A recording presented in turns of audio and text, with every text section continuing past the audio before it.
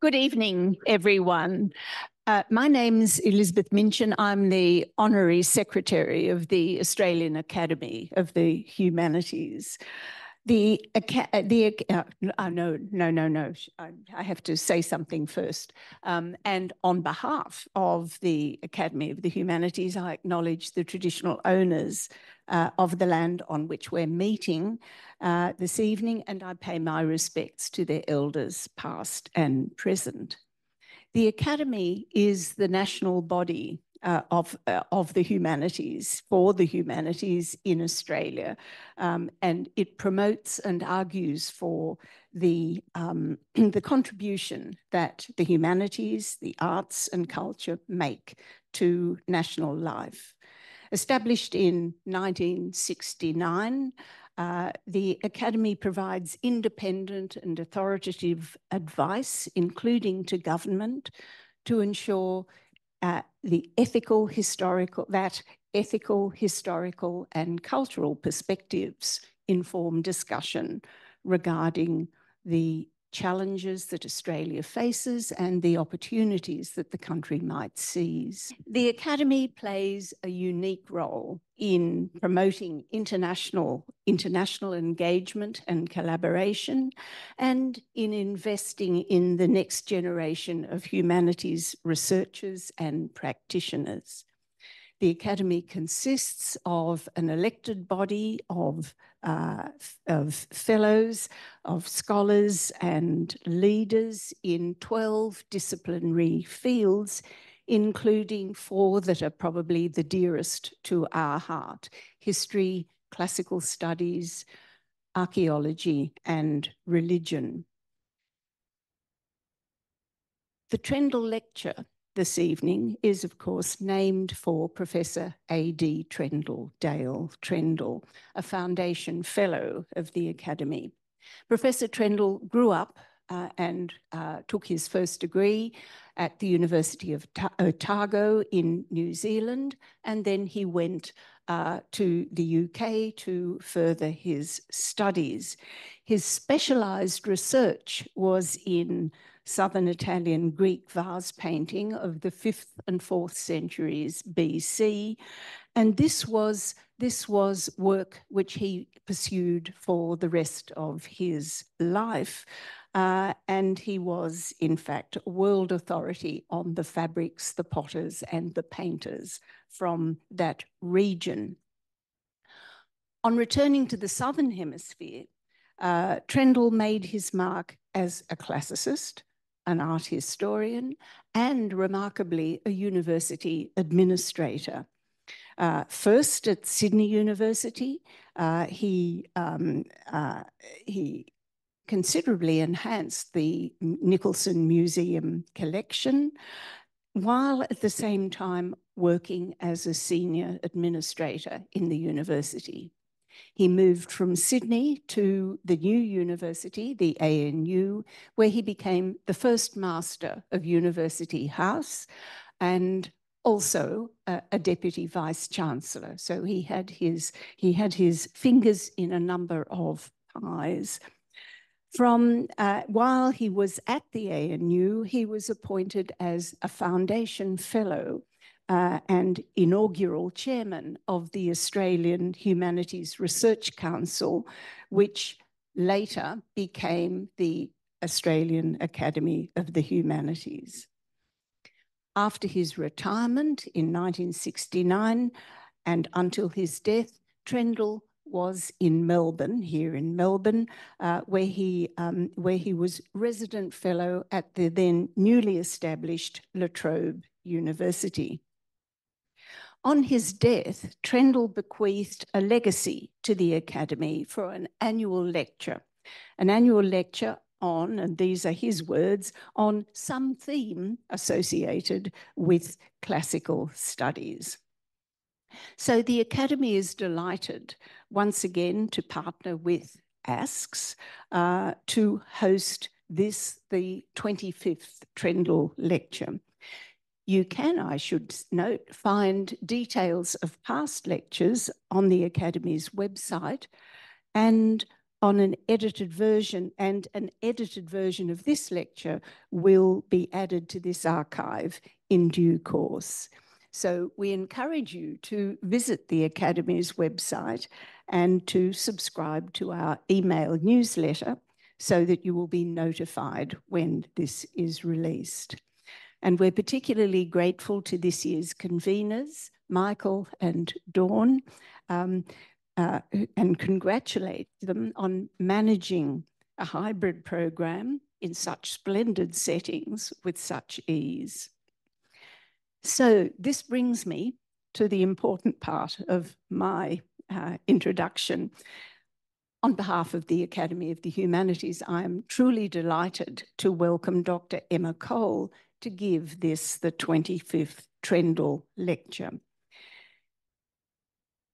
Emma completed her first degree at Sydney University, her PhD at University College London, and she was instantly snapped up, it seems to me, by the University of Bristol, where she worked between 2015 and 2023, when she moved to the University of Queensland.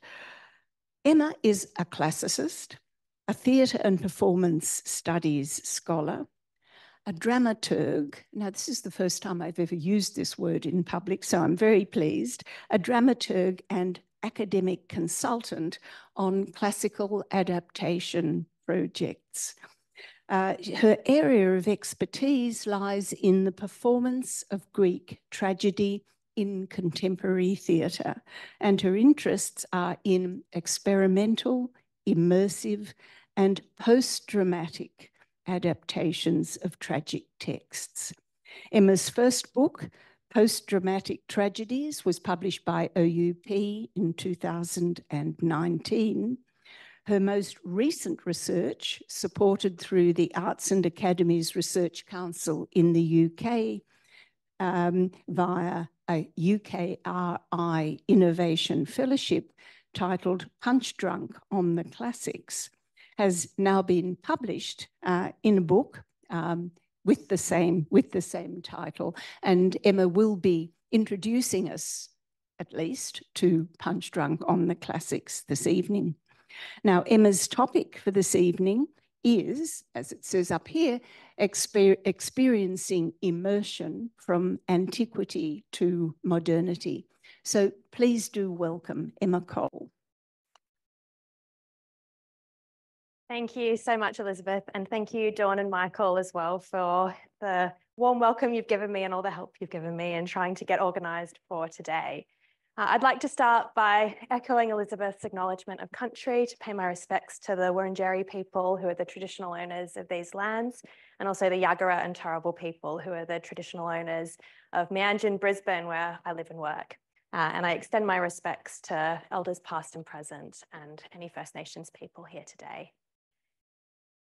I'd like to start today with a short clip from Punch Drunk's most recent theatrical performance. This performance, my slide will connect over to the next one. Ooh. Keyboard maybe. There we go. This performance is an immersive theatre production, which was titled The Burnt City and played from April 2022 to September 2023.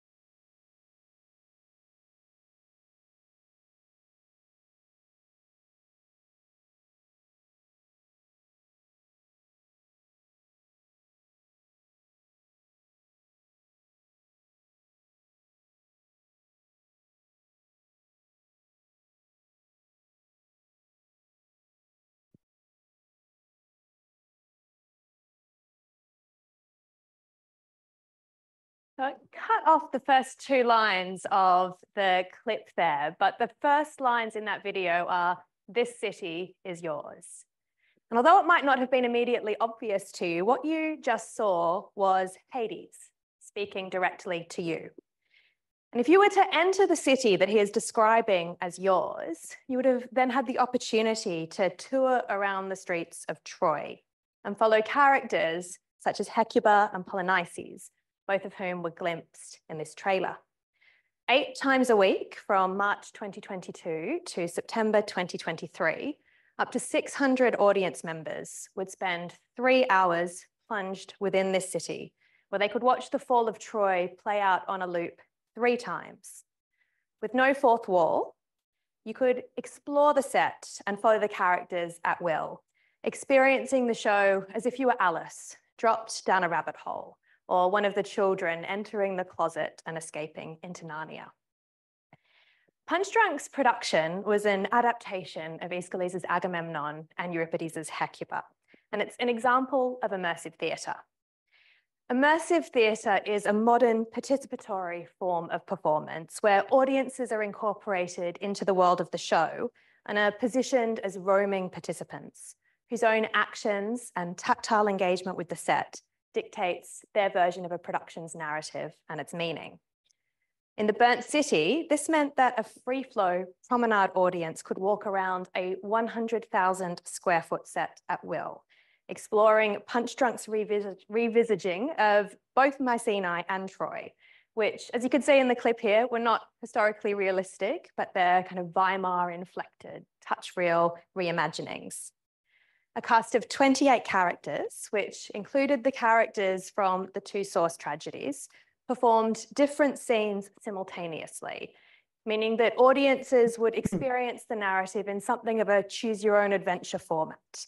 So everyone would have a very vastly different experience of the show, depending on which performer they chose to follow or which rooms they entered or objects they touched.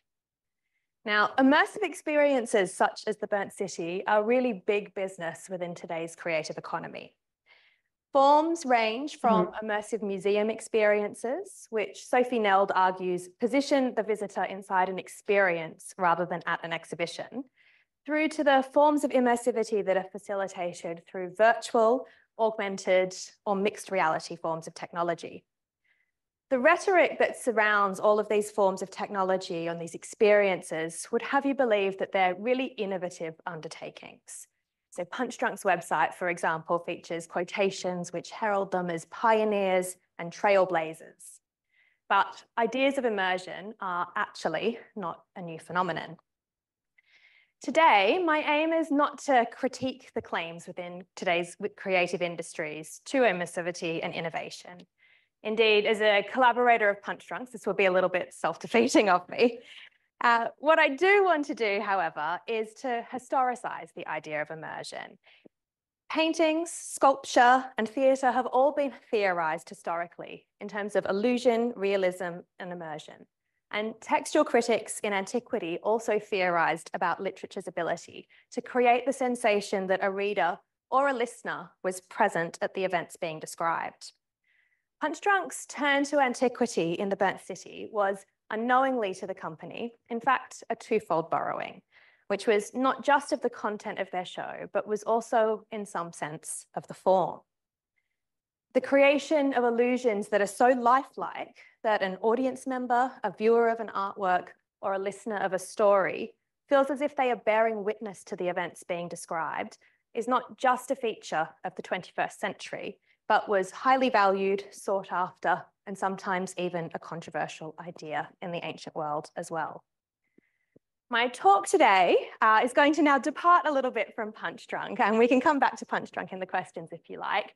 But what I am going to do is tour you through a series of what we might call immersive experiences or prototype immersive experiences in antiquity, to explore what this classical background might teach us about our preoccupations with immersion in modernity.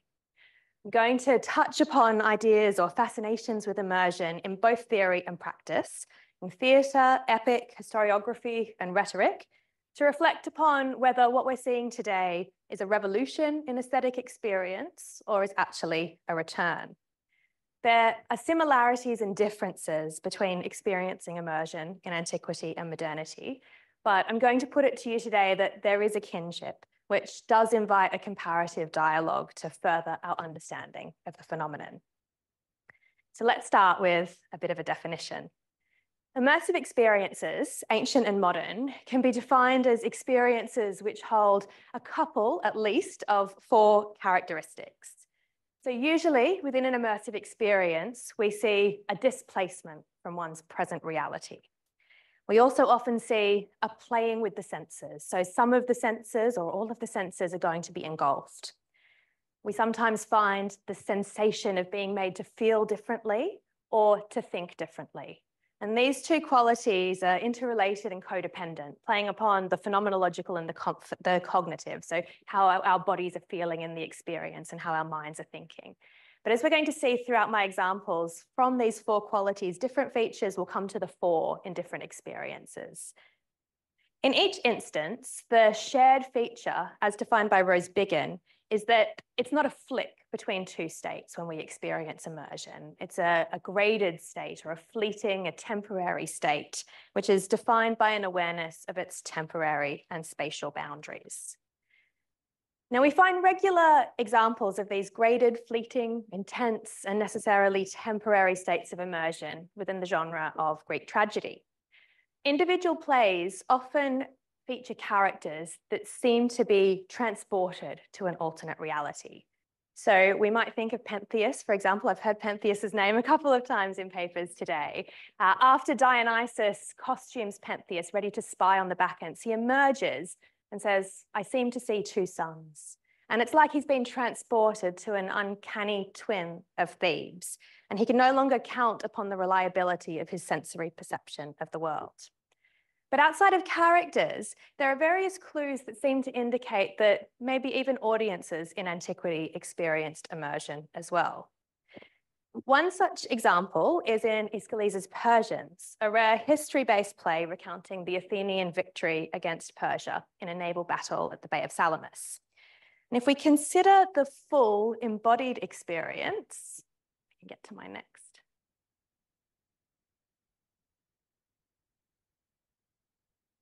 There we go. The full embodied experience of witnessing the premiere production of this play at the Theatre of Dionysus in 472 BCE, we get a sense of how it might have facilitated immersion.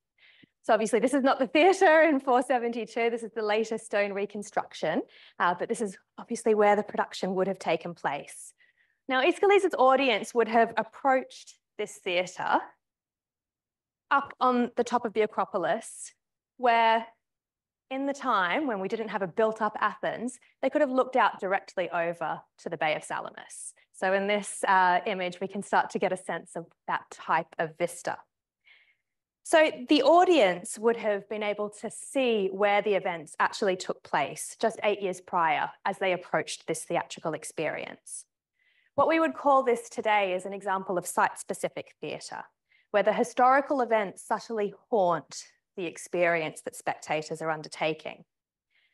Furthermore, some of the spectators would have had first-hand experience of the events because they would have actually participated in this battle. And others would have participated in the theatrical experience in previous years. So they would have first-hand experience of performing in the Theatre of Dionysus. Insights from cognitive neuroscience have shown that when we have first-hand experience of something, when we later go on to watch representations of that experience, the exact same neurons fire in our brain. So for a ballerina, for example, sitting in an audience of a ballet production, the same things will happen in their brain when they watch someone else perform movements that they've mastered as what happens in their brain when they themselves actually perform those movements. So watching can feel like doing. Through this type of a view, the Persians might have facilitated an immersive experience by transporting spectators to an alternate reality. So for veterans, they might be transported back onto that battlefield that they've got first-hand experience of participating in. And for former performers within that civic chorea, they might be transported to the orchestra of the theatre. The experiential connection that audiences might feel to the Persians and the site-specific location of the premiere production all encourage the boundary between representation and reality to thin. And this thinning of the boundary is the crucial thing here. And we can see, if we compare the Persians to some other examples, how powerful it could be. So if we look at one of our other historical Greek tragedies, the Sack of Miletus, which doesn't survive, by Phrynichus, we can see an instance where this was very controversial. So Phrynichus was fined for this play, and the play was prohibited from ever being performed again because it so upset the audience. It reminded them of their past experiences in a way which was too effective. It had to be prohibited. And of course, it depicted a defeat rather than a victory. When Aeschylus does this technique for a victory, it's successful. And it continues to be successful today. So if I turn now to a modern day production of the Persians, we can see another example of this being effective. So this is a 2010 production at the National Theatre Wales, also site specific. This is in rural Wales at a military training base that was community land, farmland, compulsorily requisitioned from the community by the Ministry of Defence. And on that land was built a mock Soviet village, which was used to train the army to practice siege warfare. When the Guardian's chief theatre critic, Michael Billington, saw this production, he noted that the combination of the story and the setting is overwhelming. So here we have tensions between the Welsh and the English, a body-based, a place-based connection to ideas of warfare injecting itself into the same Greek tragedy. And we find, again, a very affective type of performance.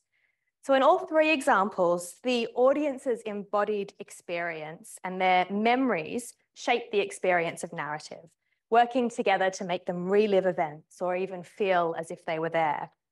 The examples all buy into the component of immersion that transports someone to an alternate reality and makes one feel differently.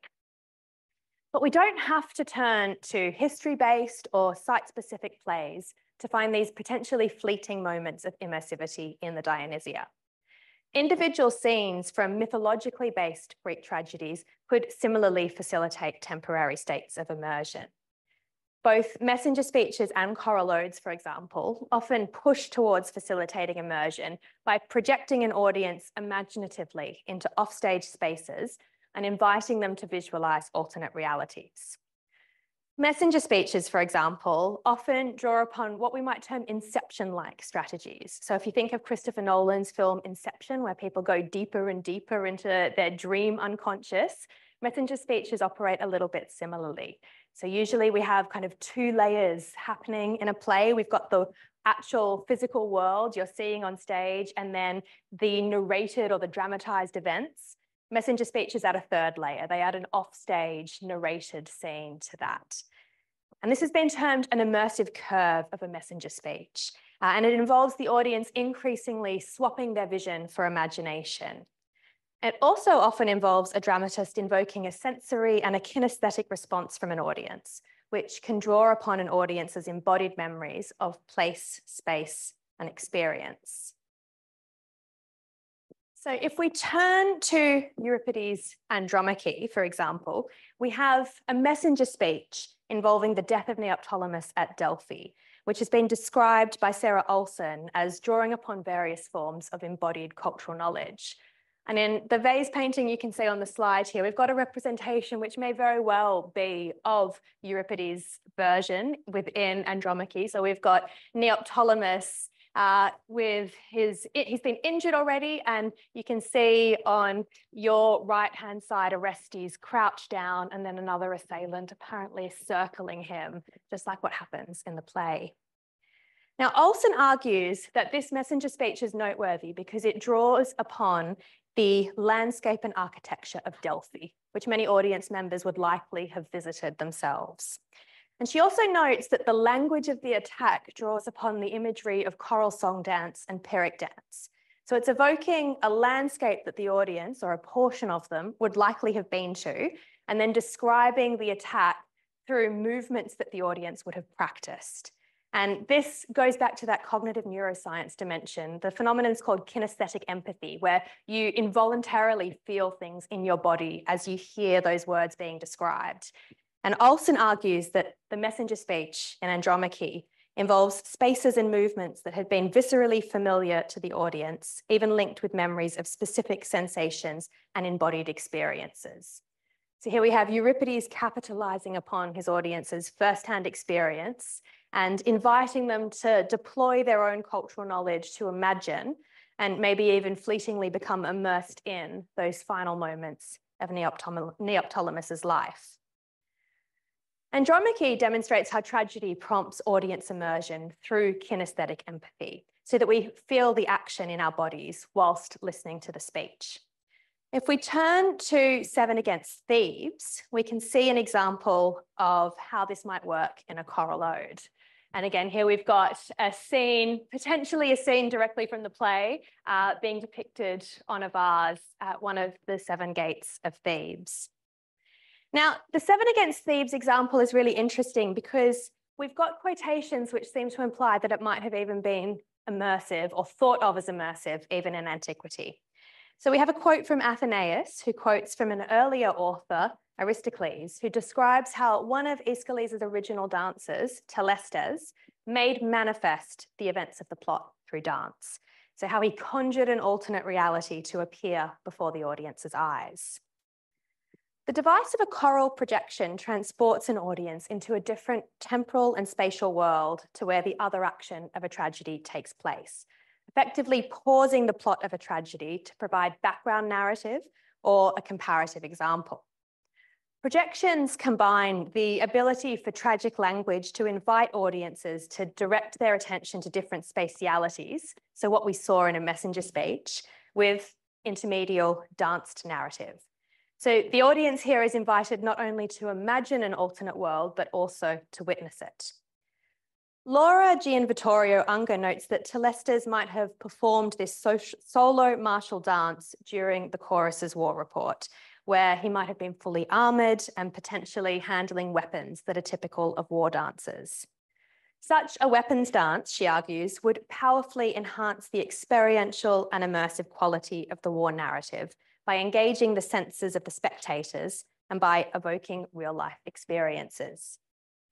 The fact that Gorgias and Aristophanes both describe the drama as full of Ares and as leaving any man who saw it with a craving for fighting implies that even though this scene visualized the offstage action rather than prompting the audience to imagine it, it still might have facilitated fleeting immersion, as by encouraging a hunger for war, it's making those spectators feel differently.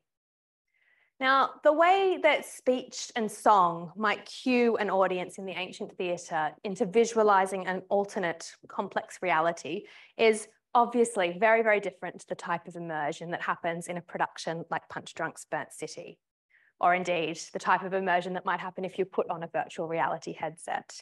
So there's a difference in directionality in the two experiences. In the modern world, we are stepping into an alternate reality, while in the ancient theatre, the imagined world is entering our present reality. So language and performance are rendering an alternate reality like an apparition that's going to flash before our eyes. While Punch Drunk's form of immersion is interactive, in my examples from Greek tragedy, we have a much more passive audience. And that's a kind of controversial term. Obviously, bodies and minds are working together to create the affect in the ancient examples, but we obviously don't have the same kind of mobile audience opening doors and drawers and touching performers here.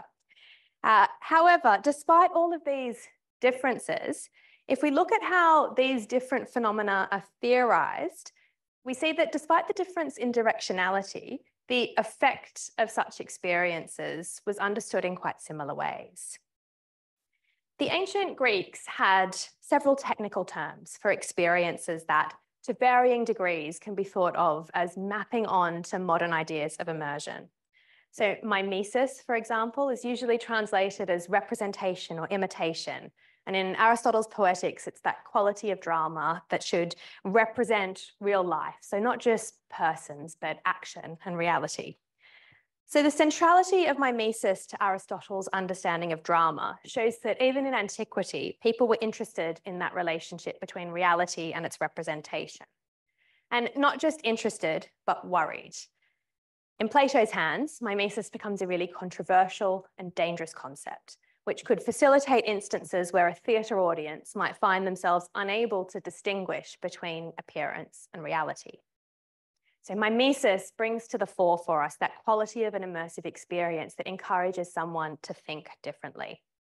In Book 3 of the Republic, for example, Plato cautions against poets alighting their voice and creating the appearance of an unmediated narrative unfolding in real time, arguing that it can create a close identification, a troublingly close identification between listener and character. The danger of this identification is that it can potentially have a corrupting effect upon the soul, particularly if the character is depicted as engaging in immoral behaviour. And in Book 10, Plato flags painters and tragedians as particularly dangerous, as they're imitators not of reality, but of the representations of reality that others manufacture. I always, when I think about this, I think back to my own childhood. When I was growing up in the 90s, my parents banned me from watching Home and Away. And the justification for this banning was that it was giving me unrealistic expectations for life. And by this, what they meant is they worried that the soap opera stakes I wouldn't be able to distinguish as part of a genre. And I would think that the kind of melodrama with which those characters greeted every single situation was going to influence my behavior, and that I was going to start reacting in a really extreme way every time they told me to do something or not to do something. The fact that I now work in a drama department means maybe they had reason for this. Mimetic art for Plato can absorb a viewer or a listener so completely that they become unable to distinguish how far it is removed from real behaviour. And it can encourage such close affiliation with a character as to influence one's habits and shape their soul. All of this indicates that Plato understood mimesis in a way similar to how today's artists understand immersion, as a mechanism through which someone can conjure a hyper-realistic alternate reality. Well, for Plato, these qualities are really dangerous. For artists like Punch Drunk, they're the ideal. Felix Barrett, who is the artistic director of Punch Drunk, and he was also co-director of The Burnt City, argues that his work stands in opposition to rational cognitive processing and is instead, and I quote, about engaging the other side of our brains, the adrenaline-fueled fight or flight heightened state, end quote. His overall goal when directing immersive theatre is to build a parallel universe. For a few hours inside the walls, you forget that it's London and slip into this other place. Plato's worst nightmare, perhaps, but a really vital part of today's creative economy nonetheless. Although Plato's consideration of mimesis focuses upon the dangers it represents to humanity, many others in antiquity celebrated those techniques that seemingly drew viewers, listeners, and later readers in. The examples that I cited before from Aeschylus and Euripides were not anomalies, but were part of a much bigger picture. Critics later in antiquity, for example, recognized and championed the power of narrative to overwhelm the senses and praised effective instances of the phenomenon, often through terms such as ekphrasis and energeia. So in thinking of ekphrasis, we often think of a textual description of a visual object, something like the shield of Achilles, but it has a much wider original definition. It's defined as something that which brings its subject before the eyes or makes listeners into spectators. Ruth Webb notes that an ekphrasis was a technique used, for example, to make the audience feel involved in the subject matter, to make them feel as if they were at the scene of a crime or that they themselves witnessed the achievements for which an emperor is being praised. Energeia, which means vividness, is defined quite similarly to ekphrasis by Dionysius of Halicarnassus as the power of bringing the things that are said before the senses of the audience and enabling the audience to feel as if they can see the actions going on and that they are meeting face to face the characters in an orator's story. Energeia represents the component of an ekphrasis that could affect a listener emotionally. For Quintilian, it has a time warping function and could make someone feel transported to either the past or to a hypothetical future. According to Webb, energeia is a tool of persuasion, which when combined with corresponding arguments, could change the mental disposition of a listener and encourage them to believe a speaker's story is the truth. So whereas ekphrasis refers to a type of language which encourages imagined projections, energeia denotes how or the degree to which a reader or a listener might feel immersed within those projections. And consequently, it's energeia that I'm going to discuss in a little more depth today. Energeic passages can be found in all different types of ancient literature. And for the second half of today's lecture, I want to introduce you to 3 passages which were all historically described as energeic, and thus we might like to think as, in a sense, immersive. Looking at these 3 examples, whilst keeping modern immersive experiences in mind, despite their differences, demonstrates that synergy between the ancient and the modern, how one is often being invited to have that displacement from reality, have their senses engulfed and maybe invited to think differently or to feel differently. For my first example, I'm going to take you right back to Homer's Iliad, to the description of Patroclus's funeral games and the horse race that happens in book 23. An anonymous ancient scholiast described this passage as being projected so vividly, so with so much energeia, that the readers are no less captivated than the spectators.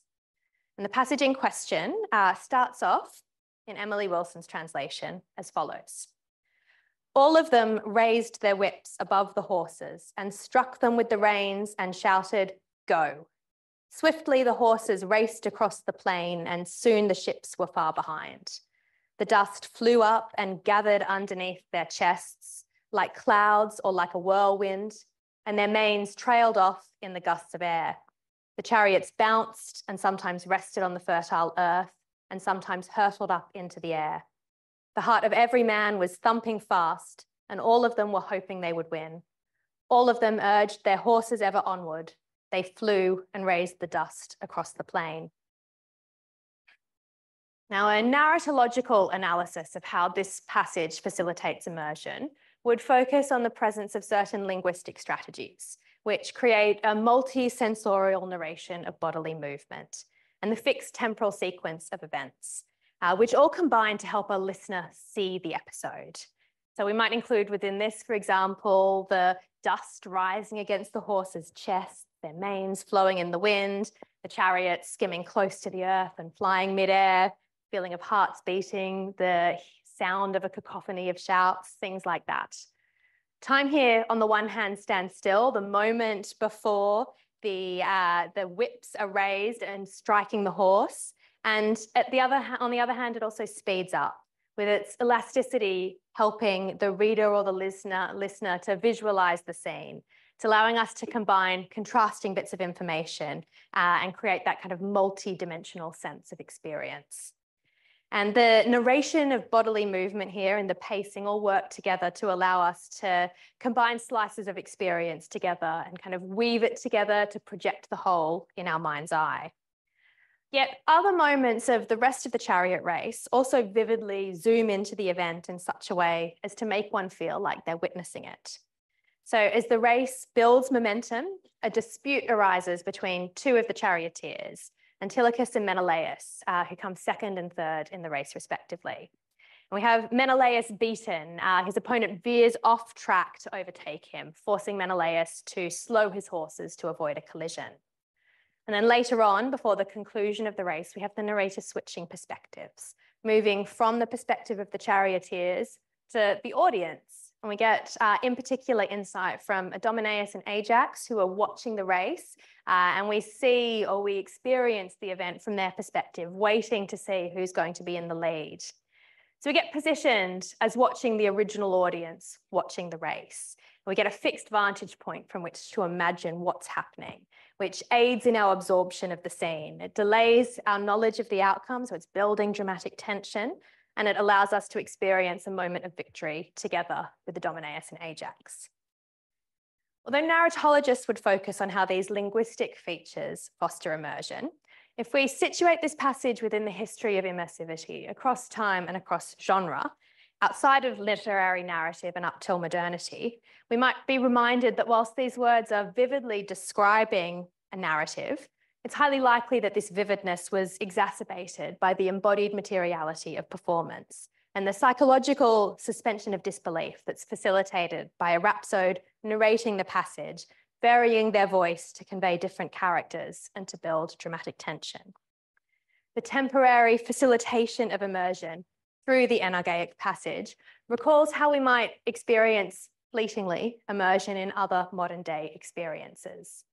So not every moment of the passage will necessarily immerse the reader or the listener, but rather individual moments of theatricality will attempt to stimulate a graded experience of immersion.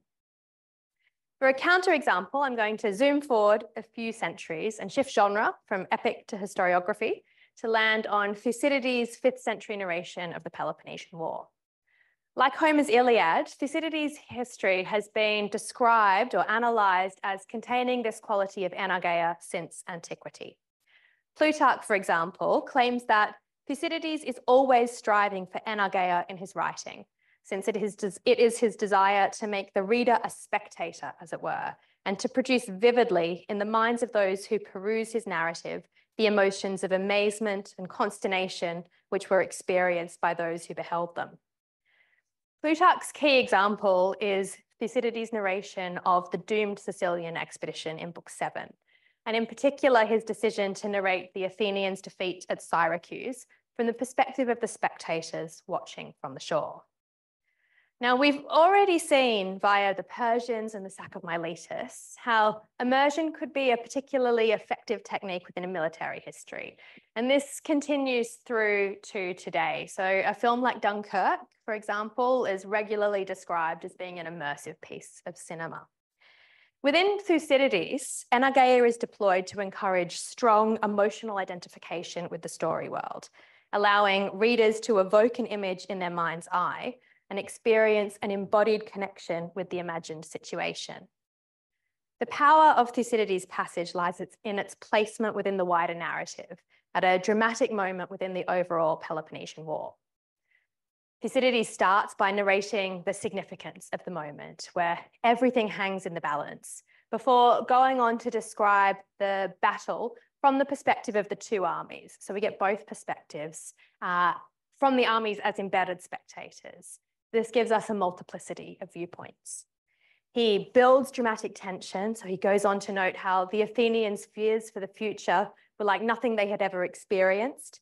And he explicitly draws attention to the fact that not all of the spectators were looking in the same direction at once. So he's further bifurcating the reactions of those present. So we've got two armies and then lots of contrasting responses within the armies. The passage evokes a cacophony of noises with the inclusion of sounds and haptic sensations, ensuring that the passage goes beyond the visual. So Thucydides writes, for example, that while the result of the battle was still in doubt, one could hear sounds of all kinds coming at the same time from this one Athenian army. Lamentations and cheering, cries of "we are winning" and of "we are losing," and all the other different exclamations bound to be made by a great army in its great danger. So overall, we witness here the action from the sidelines as multisensorial performed action. Andrew Walker argues that the passage contains a poetics of realism with the implicit goal of an aesthetics of illusion, where the author produces representations that are so like the originals that they become indistinguishable from reality. So the reader here is invited to imagine an event in such vividness that they seem to experience it from a variety of constructed specific perspectives. So in other words, the idea is that you experience a narrative in such a way that you feel as if you might be living it. Although we don't have the embodied materiality of performance in this example, if we put it in dialogue with those modern immersive experiences, then the theatricality of Thucydides employing embedded spectators becomes pronounced. Like the chariot race sequence, we witness this episode from the sidelines as performed action. And crucially, we're invited to see the experience or see the sequence through a range of different perspectives. Both Homer and Thucydides' use of anarcheia and their possible facilitation of what we might term an immersive or a proto-immersive experience involve more specifically literary strategies than mimesis, but they're working quite similarly here to blur illusion and reality, by making one see an alternate reality and by persuading one to think and to feel differently. Before I move to conclude this talk, I want to share one final example, moving from historiography to oratory and the work of Lysias, one of the 10 Attic orators.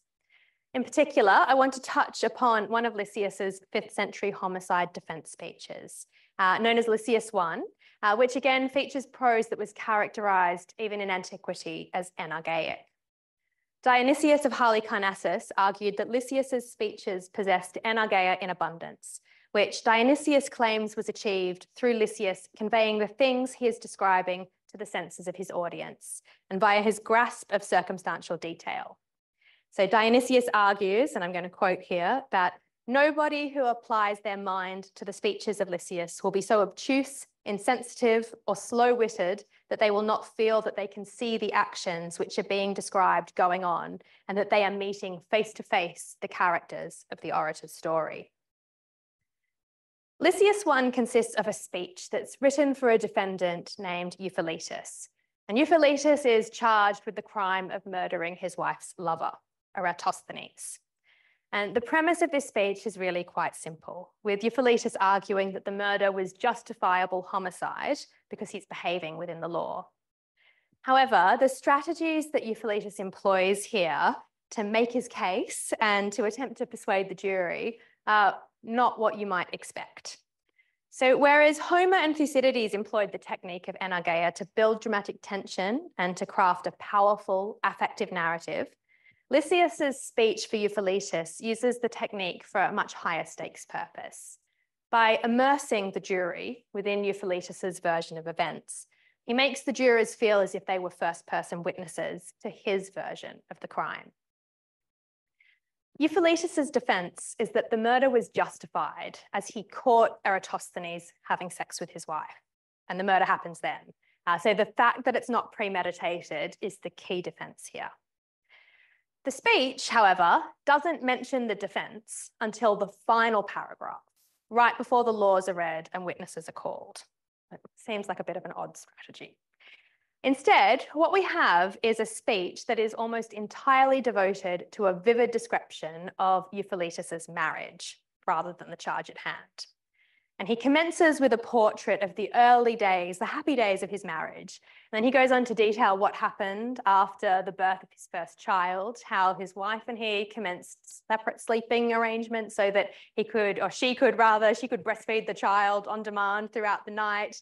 And you get my drift about this kind of seemingly unnecessary detail that's being provided here. It's got nothing to do with the murder. Euphaletus goes on to narrate all these other details about things which are kind of odd, like his wife locking the upstairs doors or downstairs doors creaking at night, his wife doing her makeup differently, things like that.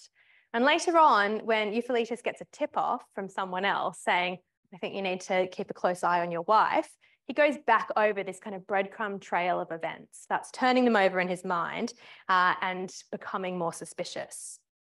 On the night of the crime, we learn spatial details of the house. So we're seeing enargaic techniques deployed again. We learn the architectural layout of the house. We learn the precise angle that a door has been left ajar.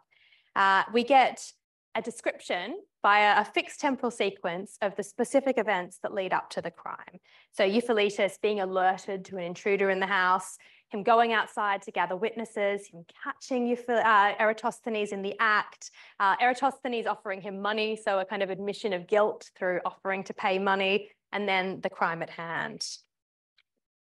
So overall, this speech works to convince the jurors that Euphaletus acted within the law through an emotional appeal via a vivid representation of his domestic life, complete with rich characterization and directly quoted speech. By making the jury feel as if they are first-person witnesses to the marriage and the crime, Lysias's speech tries to stop them from imagining that the crime could have taken place in any other way.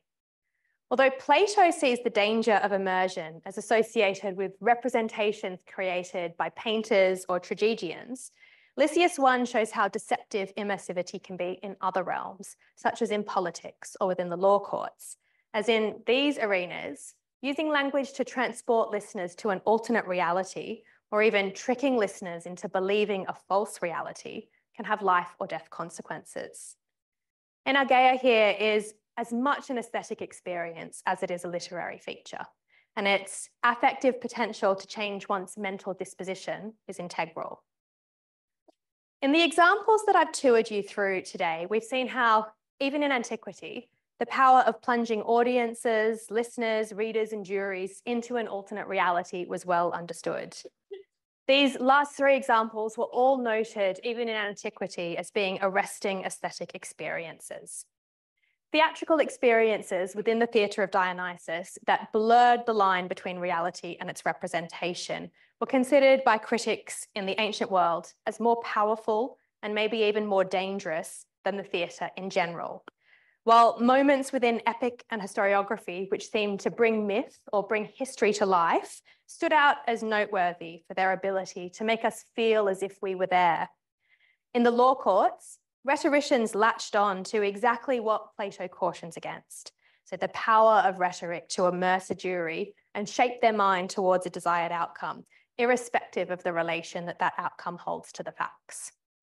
And the fact that the effect that is prized by creators of immersive experiences today is so central to so many texts in the ancient world, I think makes it no surprise really that so many modern day experiences turn back to antiquity. So maybe there's something in these texts or this particular time period which makes them ripe for realization within the immersive economy. So I've put a range of examples on the slides here. You might like to think of the Pergamon Museum in Berlin and the 360 experience that was crafted there for several years, video games like Assassin's Creed Odyssey, and then of course the theatre experiences by Punch Drunk or by other theatre companies like Zoo UK, Shunt, and Dream Think Speak, all of which have done classical receptions.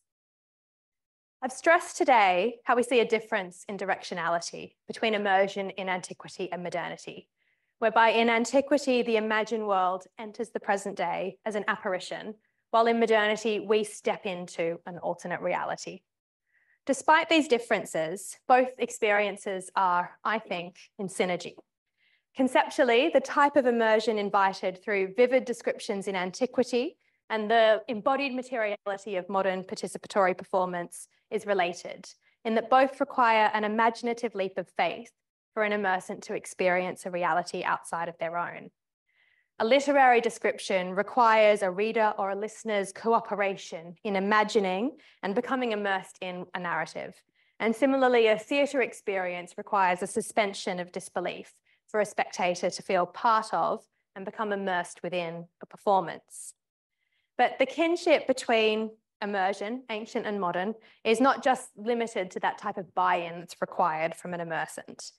It also includes what we might deem to be the function of the immersive experience and the benefits and the dangers that arise through the experience.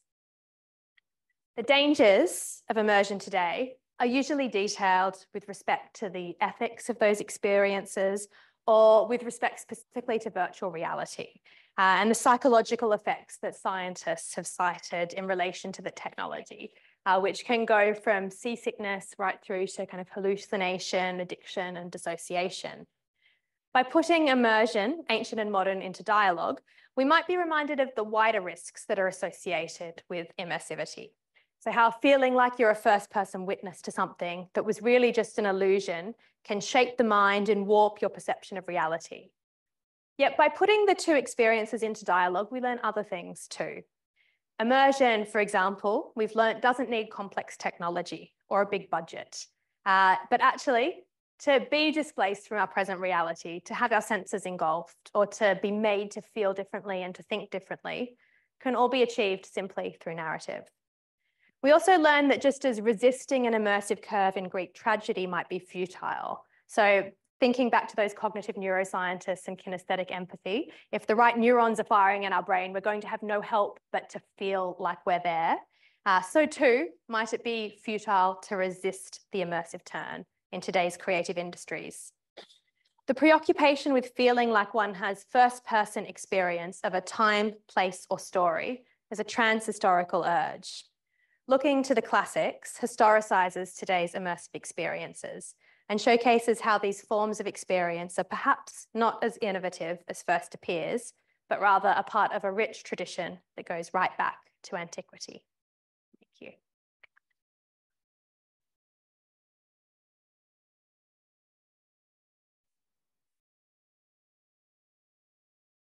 Well, this has been an amazing talk, taking us from the ancient world, taking us back from the modern world into the ancient world and bringing us forward again.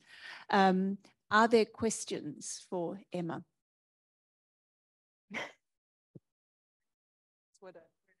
Yes, here's one over here, Bob, and then Catherine. And then Ko.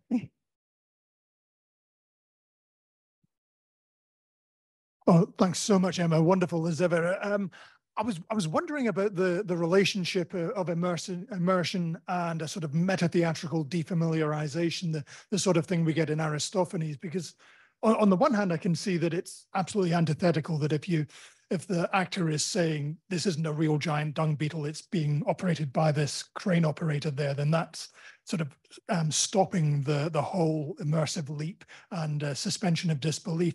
But at the same time, I wondered whether if you're imagining that you're both in the audience of the Great Dionysia and you're sitting with Dicaeopolis in the assembly, or that the women of the Thesmophoria are searching around to find men in the Thesmophorion, this sort of blurring of performance and performed reality. And so I just wondered, is there sometimes this sort of duality? I mean, even in Punch Drunk, I mean, are people just imagining that they are in sort of Dark Ages Troy, or are they imagining they're in Dark Ages Troy and they're also actors in a Punch Drunk immersive performance at the same time, rather than separating them off completely?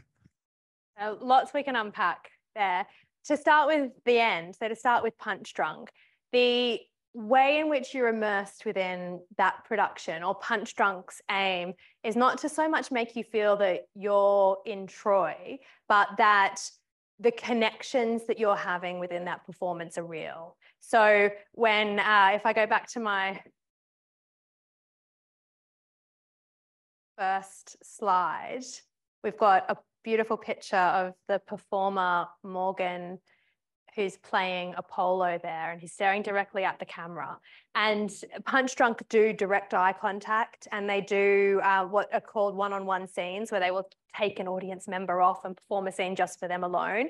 And the kind of collapsing of reality and its representation in the Punch Drunk show is that you might feel like the beat of intimacy that you have with a performer is real, that it's not scripted, that they see you or that they hold your hand for a moment. So it's a different type of collapsing there, where it's not like maybe virtual reality where you might feel physically in that landscape.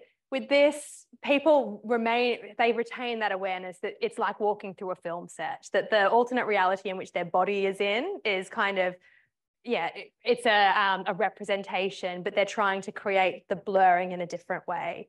The example that you mentioned from comedy, I suppose my kind of way that I organize things in my head is I almost see that there's two competing discourses, and we might think of the example where you can see the operator and that kind of breaking of immersivity being an alternate theatre trajectory that goes kind of through to Brecht and practitioners who deliberately, I suppose the more pro-Plato practitioners who deliberately don't want you to have that identification and who are trying to have that defamiliarization experience within the theatre. So I think it's not something that people inevitably want throughout time. There's a cluster of artists who that's their end goal, and different audience members will have different experiences. Not everyone's going to be immersed, but it might work for one person, it might work for none, but we have the strategy employed nonetheless.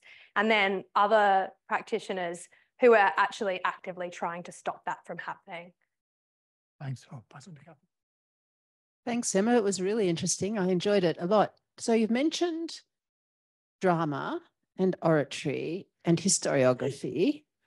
I wonder if you've got, or you would like to make any comment on ritual, because, I mean, working with Alina, for example, on the Temple of Fortuna Primigenia, you're going through passageways and alleys, and, you know, she was showing how that messed with your head.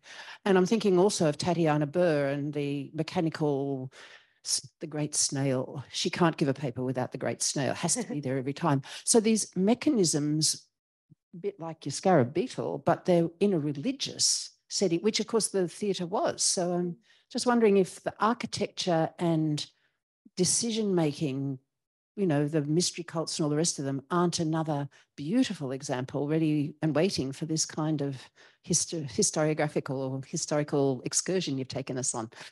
So they definitely are. Good. And I, in my book, in the final chapter of Punch Drunk on the Classics, I talk about this kind of stuff, the relationship between what Punch Drunk are doing and immersion in antiquity. And I have a section where I talk about the city Dionysia as a kind of ritual experience and how not just within individual performances, but actually thinking about the pomp, the procession as a kind of buffer zone, can map on to ideas of immersive experiences today as well. So there's a bit in my book where I talk about the kind of ritual of the city Dionysia and the events there, but there's a lot more that you can do there, as well as the examples you brought up at Bristol. One of my colleagues, Esther Edenhow, or former colleagues when I was at Bristol, did a project on, it was called the Virtual Reality Oracle, about the Oracle at Dodona.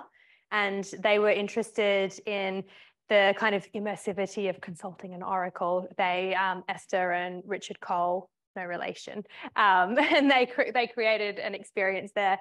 Punch Drunk, interestingly, to go on a slight tangent, you entered the burnt city by through, they called it a crossfade, the kind of experience you went through, and it was inspired by the Eleusinian mysteries. And Felix, one of the co-directors, was very, very interested in, you know, the little hints that we have about going from darkness to a blazing light and things like that. So he was trying to kind of incorporate, no audience member would know, but incorporate little things from that as part of this opening.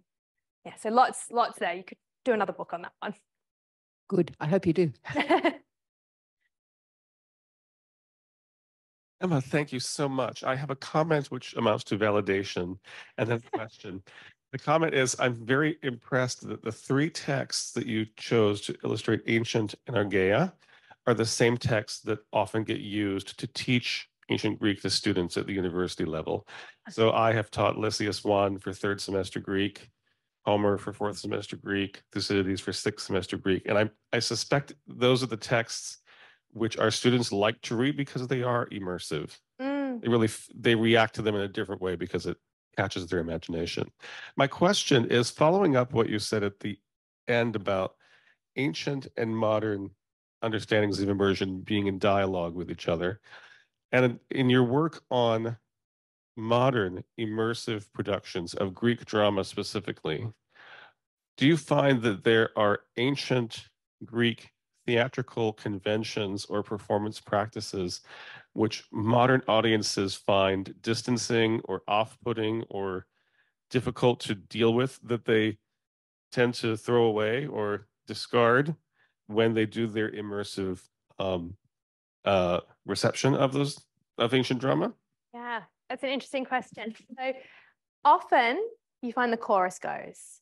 That's the first thing that gets cut. And the example that we've got on the bottom of the slide here, from Punch Drunk's The House of Oedipus, this is a production where they hadn't fully kind of got to grips with how to do these productions. So it was based on Oedipus, Tyrannus, and Antigone from memory. I didn't say that one, it's from 2000. So pre my time working with the company. But that was a production where I don't think they had cut the chorus at that point, and they'd kept the text of the tragedies.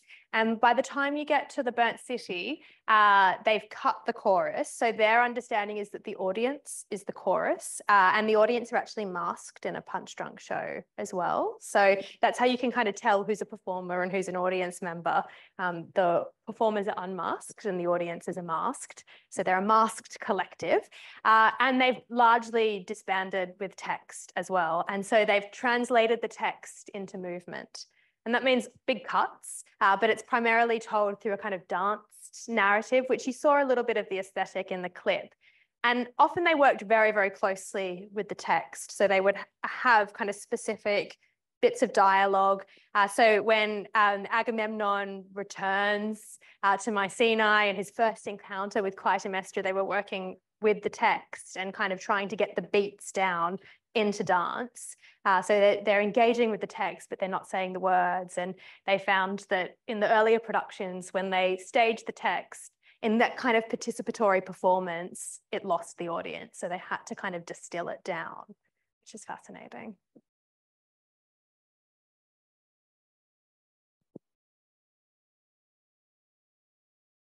Thanks, Emma. It's such amazing stuff, and yeah, I'm so glad you're getting a lot of props for it because it's incredible. Yeah, I had a question. I guess I tend to explain a lot of modernity by recourse to techno-capitalism and what it does to us. And so I was wanting to ask you about this sort of the desire for immersivity, the desire for immersion. In some ways, I can see why we want it now because, we spend so much of our lives dissociated, numb, basically on our phones. And, this made me think, what was the audience reaction to Punch Drunk? Like, was it uniformly positive, or is it, this fact that we kind of spend most of our lives numb, does it actually like make us ill-equipped to deal with this kind of immersion nowadays? Interesting. So for the Burnt City, I mean, it wasn't uniformly positive. We were very fortunate that critically it was a real success. We only had one 2-star review, no 1-star reviews, but one 2-star review, which I think was in the Telegraph, where the critic said he felt like there was a great party going on, but he could never find it. That was his experience of the performance, just kind of getting lost. Within the audiences, so the capacity was 600 per show. So it was huge, huge numbers. And I'm sure there are people out there. I mean, my parents didn't like it. They came and saw it and they said something along the lines of, we can respect it, but it's not for us, not our cup of tea. My mum really disliked the fact she had to cloak her bag. She wasn't expecting the fact that it's a very small handbag. Why do I have to cloak my small handbag? But they have people stealing things from the set. So they have absolutely no bags allowed because it's such an amazing labyrinthine set, and the design, it is like being on a film set. So people, so that's kind of the issue that we have actually. It's not an unwillingness to fall into the world, but actually because it's a new way of engaging with theatre, it's establishing the rules and doing so in a way where stipulating rules and boundaries doesn't actually act as a barrier to the experience. That's the tension. And the performers, not in this production, but in another Punch Drunk show, Sleep No More, which was on, it's still on actually in New York and Shanghai, there was a BuzzFeed expose, I think in about 2018, where performers went on record saying that they'd been assaulted in the show because it's very dark. There's obviously so much space, so many little nooks and crannies in the set. And in New York, they were having, I think it was like a 7 p.m. show and then an 11 p.m. show. And they would have audiences who'd been out partying, coming to the 11, so it went for 3 hours. So it was 11 p.m. till 2 a.m. And you can just kind of imagine what's happening when you have this setup where there's no fourth wall. You can seemingly do anything, follow anyone, go anywhere in the set. So they've gotten much better at that. By the time of the Burnt City, they'd learned a lot from the States and had a kind of code system for, there are lots of stage managers around in black masks, and they could say a word if they were worried about an audience member behaving in a certain way. There were cameras and things like that around. But yeah, that was the tightrope they were walking, how to kind of stipulate the rules. You can touch things, but you can't take anything home. You can't touch a performer unless they touch you first. And I say touch, sometimes they might take your hand and lead you somewhere, something like that. But yeah, that was the difficulty. Rather than getting someone to concentrate for 3 hours without their phone, people were willing to do that actually.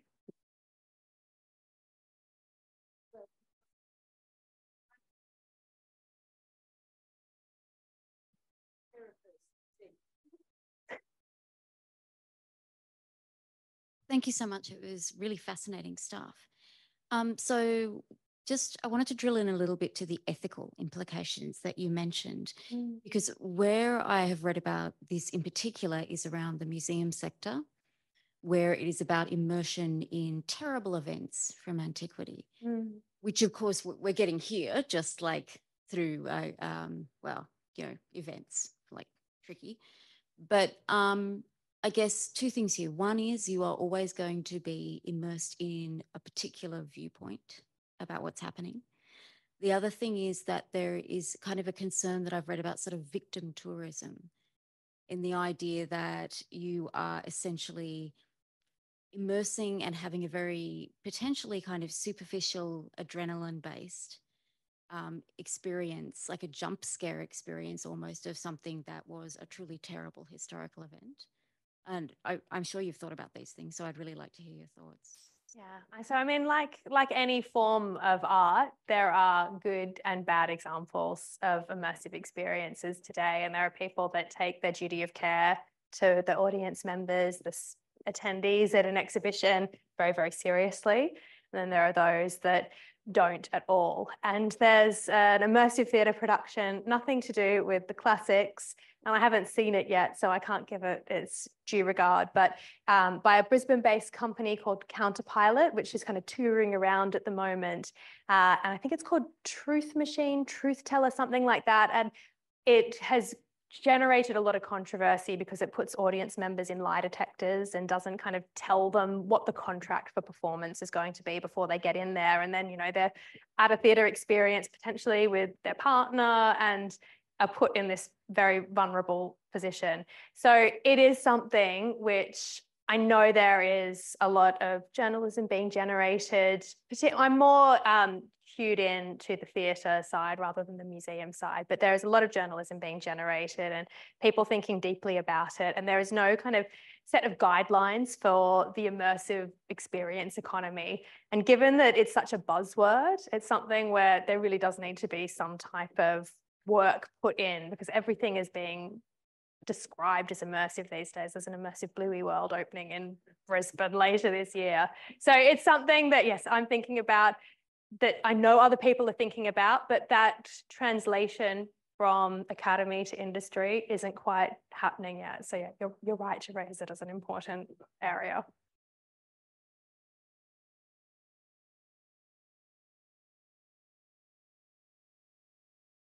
Hi, thank you so much for that talk. It was excellent.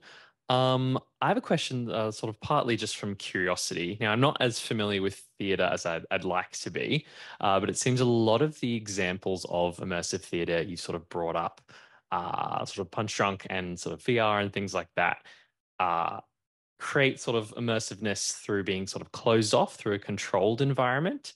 But also sort of following from what Catherine mentioned earlier, is that in a lot of like religious experiences, a lot of sanctuaries involved the surrounding landscape and sort of outdoor spaces to create like immersiveness and sort of empathize themes and things like that. I was just curious if you've looked into this, and also in general, does modern theatre make use of sort of more outdoor open landscapes, things like that, to sort of foster immersiveness at all? Absolutely. So the image that you can see up the top is at the British Museum, and this is a production that I worked on with Punch Drunk called Cabaret. And this was a 4 to 6 hour experience that took place on the streets of London.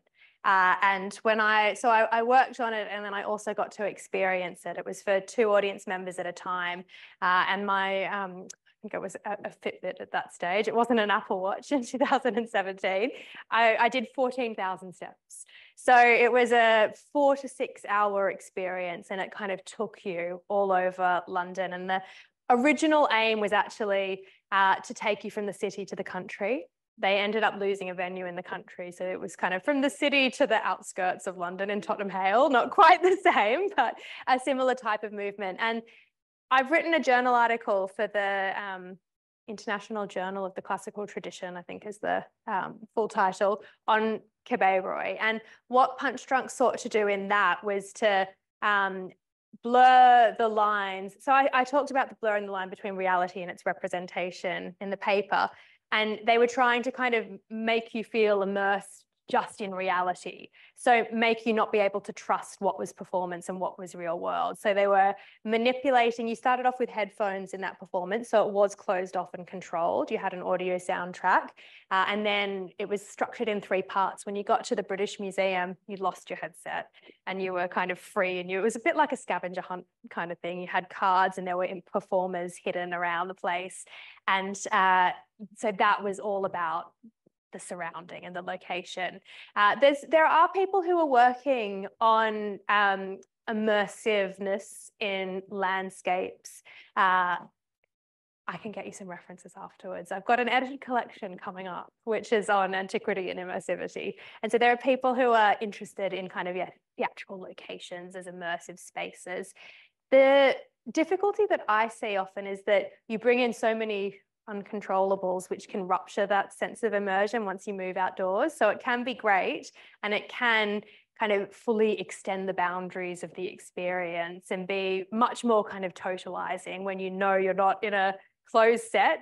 You feel a sense of protection when you're actually in a physical performance space, because you kind of think, okay, no matter what's going on, I should be looked after by the performers. Often, not often, but there are exceptions to that rule. I mean, the example before about kind of jump scare horror type things, side alley things are an exception to that, but there should be a duty of care in place. When you're on the streets or in an outdoor location, you don't necessarily have all of those protections in place. And then you have things which are innocent, like inclement weather and whatnot, which could completely come and rupture the experience. So I think there's benefits and shortcomings or dangers in the approach. But yeah, I have one piece on modern non-enclosed immersive experiences.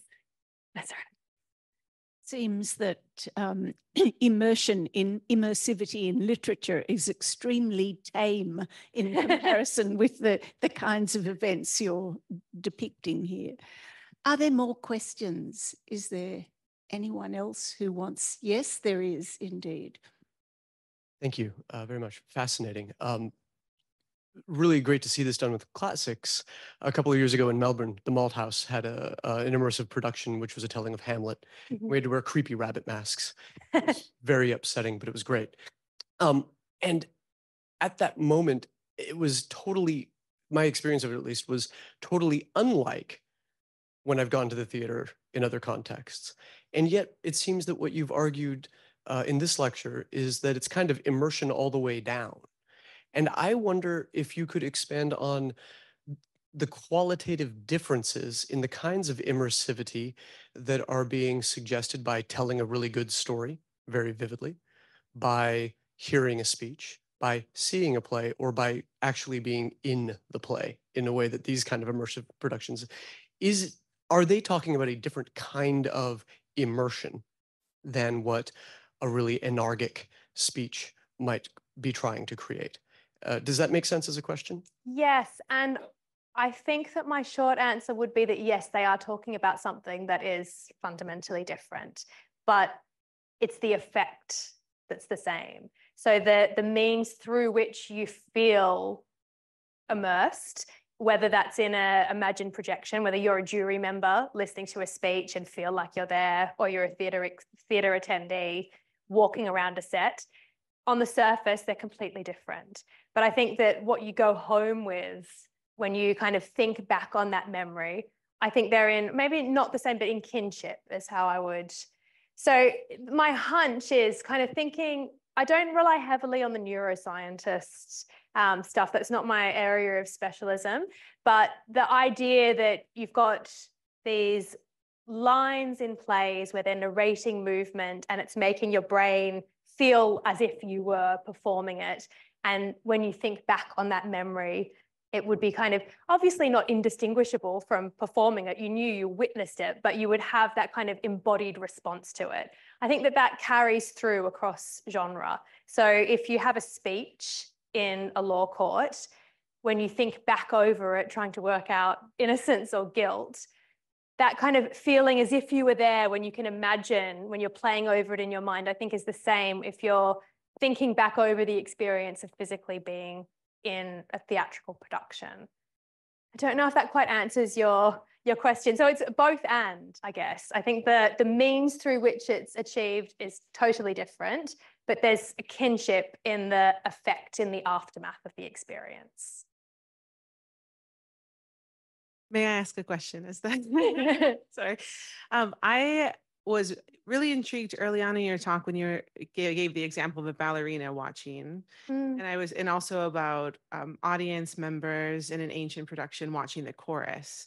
And I think this goes back to the first question as well, and thinking about the layers of identification, because if you're watching the chorus and remembering being a chorus member, is that immersive? And is it immersive in a completely different way than being in the, I mean, you mostly talked about historical plays, but as we know, those were not very common. We tended to have mythological plays instead.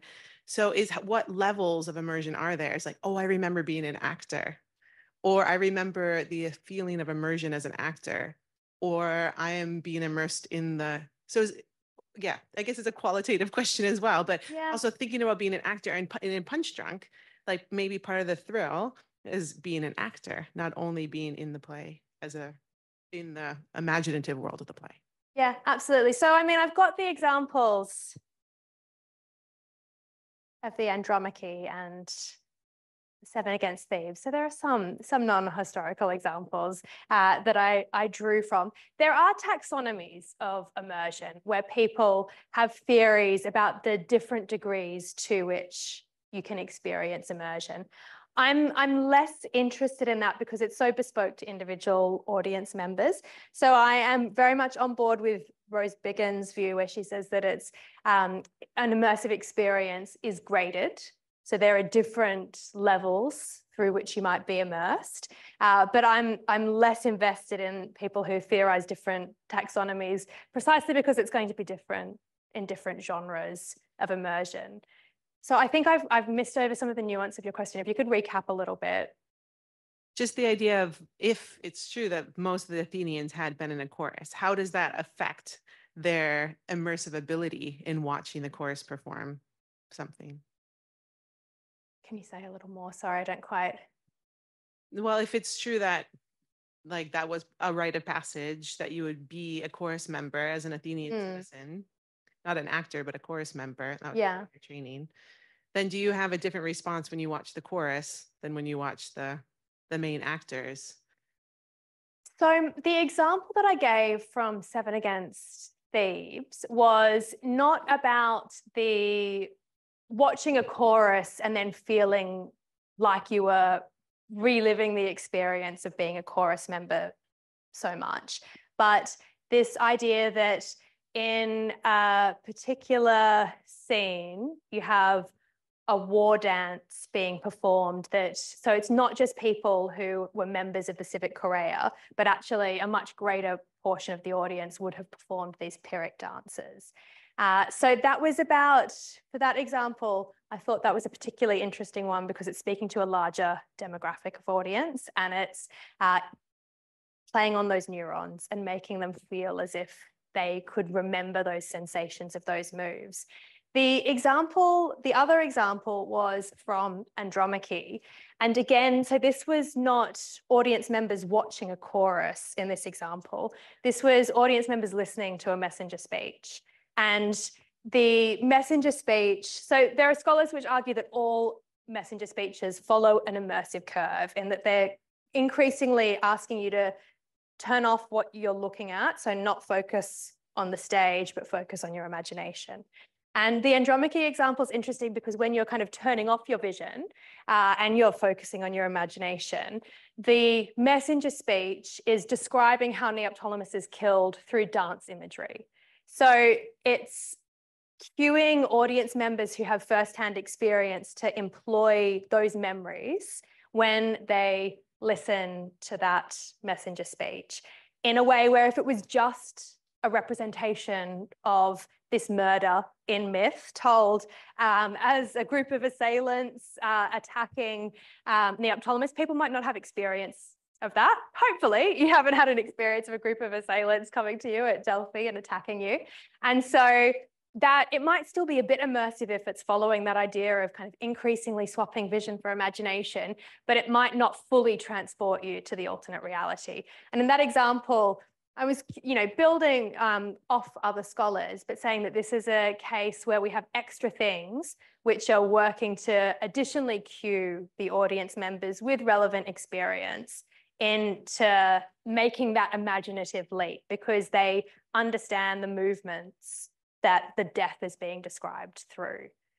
So I don't know if that kind of answers your question. It's not going to be for everyone in the audience member, because you can never guarantee a uniformity of experience, but it's a strategy that Euripides in that instance is employing to try and help support more audience members having that kind of arresting experience.